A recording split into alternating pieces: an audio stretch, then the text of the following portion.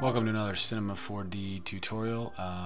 And this one I just wanted to show you a quick way to kind of animate sort of like a distributed tree growth, growth of a forest. You can do this with grass too, but it's just kind of an easy way to use one of the effectors to make things grow.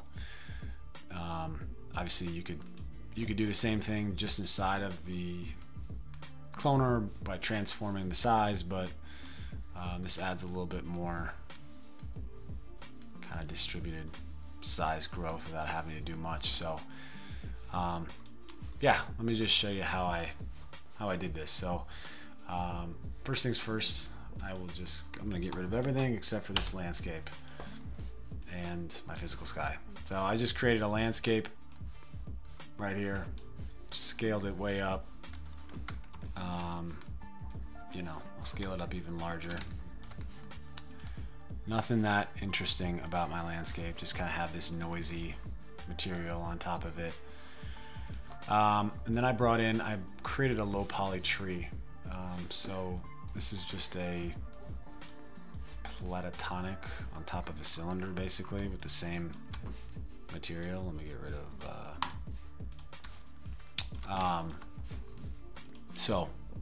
one thing I want to do for the growth straight away is just go to my axis center, since it is editable, and execute that so that my Y is at the very bottom.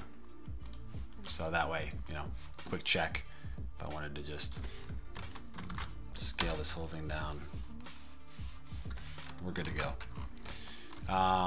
So then holding down Alt, let's go ahead and grab a cloner, and immediately it always wants to go into linear, but we're going to go object, and then we're going to drag in the landscape,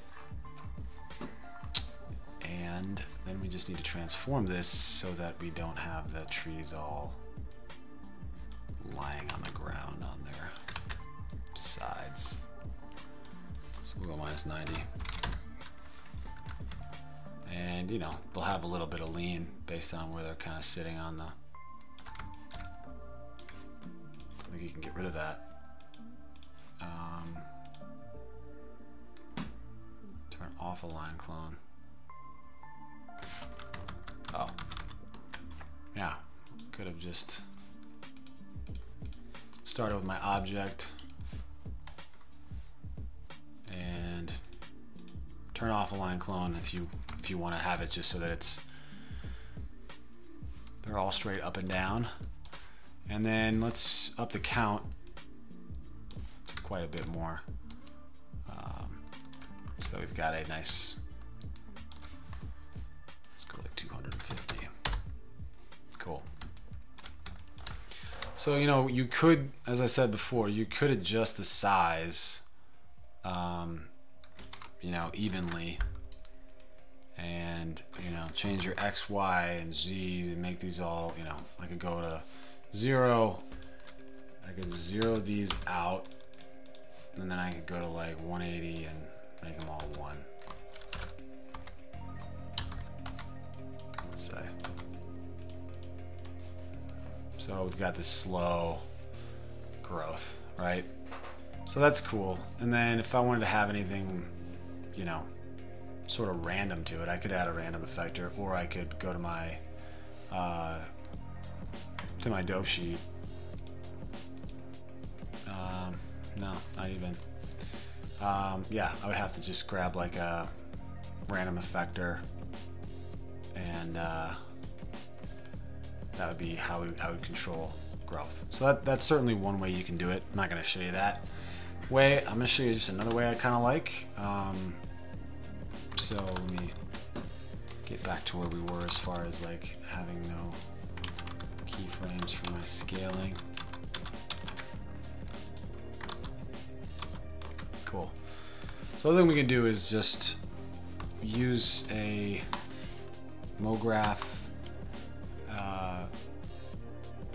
push apart, and we're going to want to create a box field, which we're going to have to make substantially larger and centered and taller. basically we're going to want to cover, you know, the entirety of this forest to make sure that it's, you know, really, we probably want to just go into our top view actually and make sure it's like centered right on the top.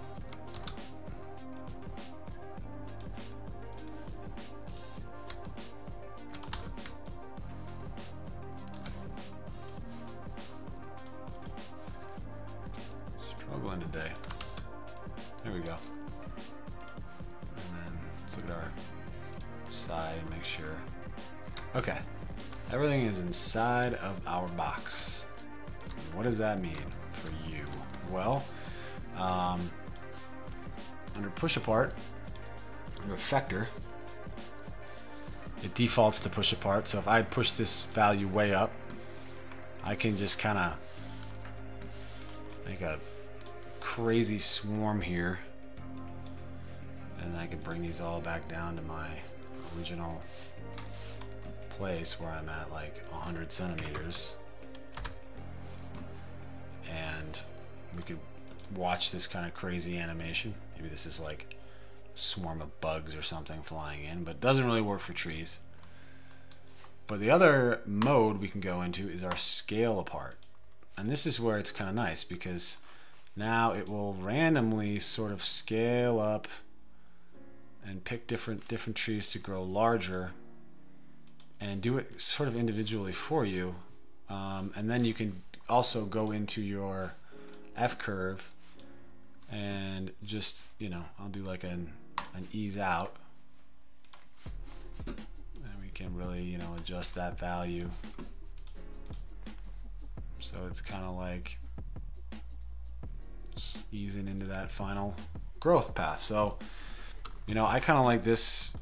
This is another way to do it. There's, you know, it's Cinema 4D, guys. There's 5 ways to do everything usually, but it's all about really efficiency. You know, it's kind of like with coding. We want to make sure that we're using the procedural workflow that has the fewest amount of steps. You're not having to go in here and individually do a whole lot of things. So that's why we use effectors, because they reduce workload and take care of a lot of the animating for you. But this is just one way to show you how you can quickly do a little bit of vegetation growth with only a couple steps. So hope this was helpful. Thanks for watching.